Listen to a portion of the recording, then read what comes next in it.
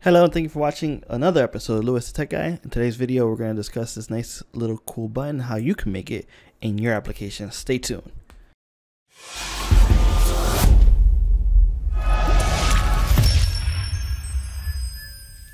Alright, welcome back. Let's get started. I'm going to refresh this so you can see that I got rid of this. Alright, cool.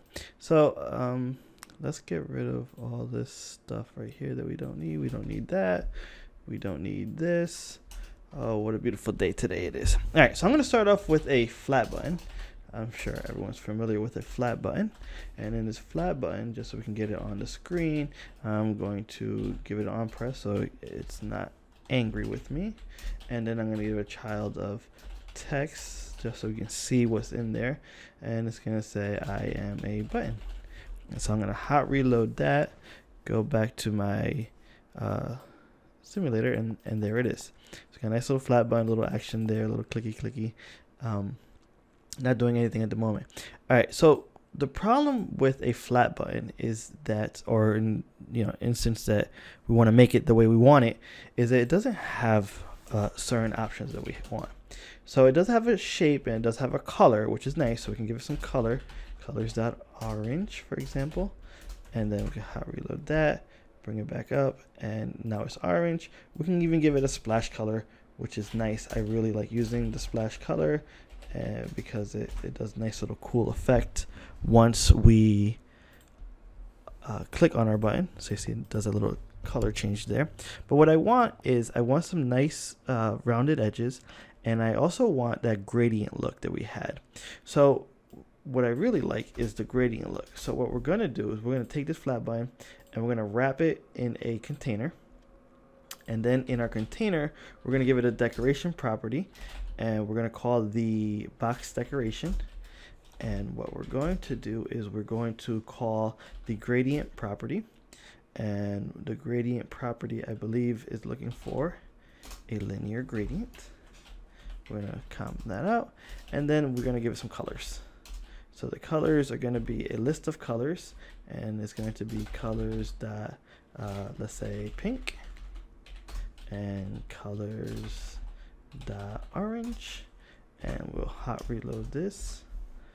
And if we get back to our app, there you go. We have our nice little thing. And the next thing we also want to do is we want to give it some nice round edges, right? Because this square is kind of hard to look at there. So what do we want to do? We want to call border radius, and then we want to give it the border radius. And I've only done this a million times. You would think by now. Let's do 30. Hot reload that, and voila, it is beautiful. Now you're gonna want to reuse this a few times, right? So what you want to do is you want to come over here to your little outline tool. You could do select find the widget, which is our container for now, and we're going to extract this widget, and we're going to call it cool button. There we go, and hit refactor, and there we have our cool button. Now the properties we want to give it is colors, and let's see, so we're going to make some properties here. So say final color dash color 1, and then we're going to say final color 2. I mean, we could have just made a list, but we'll talk about that later. And then we're gonna add the parameters, color 1, color 2, and we're also gonna add some text to final string text, because we want this to say whatever the text is in there. And in here we'll have color 1, so that way we can reuse this code whenever we want. We don't have to be tied to, and it'll be real easy to make our buttons. So color 1, color 2, come over here, add the text property. Is there anything else I'm missing? I'm sure I'll think about it in a second. All right, let's close this up so we have some more space to look at.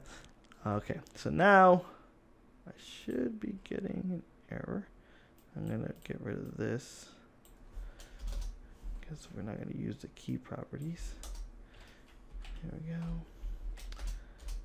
So now I should be, where is my button here, my cool button? I should be getting an error, but we'll see what happens. Let's see what happens when I run it. There you go. You got a nice little error there. So it wants color. So color 1, we're going to say colors dot orange, and then color 2, colors dot, let's do pink this time, and then the text will be hello world. Oop.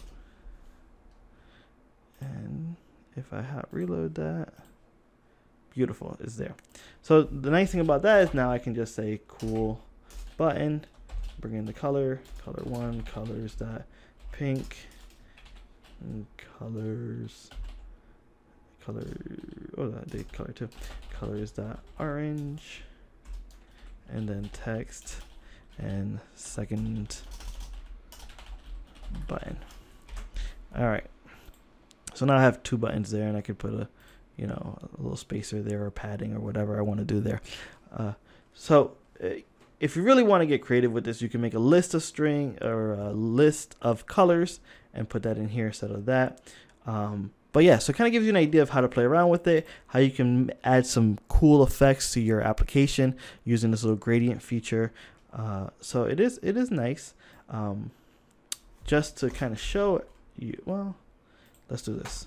What I'll do is, just to not go deep into the code, I'll just add manually. You shouldn't do this like this, but I'll just add manually another color here, just so you can see that you can keep going.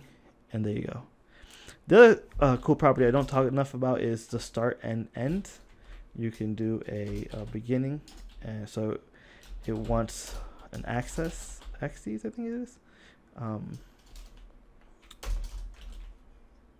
No, where am I? What am I doing wrong? Yeah, oh, alignment, sorry. So it wants an alignment. So alignment, top right, bottom left. So you decide where it starts and where it ends. So if you want alignment dot bottom left, so you kind of want that action, you could do that as well. And then you can set that as your properties. So it would go from top right to lower left, and then you can switch it if you wanted to. It gives you some control over the colors. All right, so that's it. I hope you enjoyed the lecture for today, the tutorial. If you did, please subscribe. Let me know if there's anything I could show to help. Have a great day.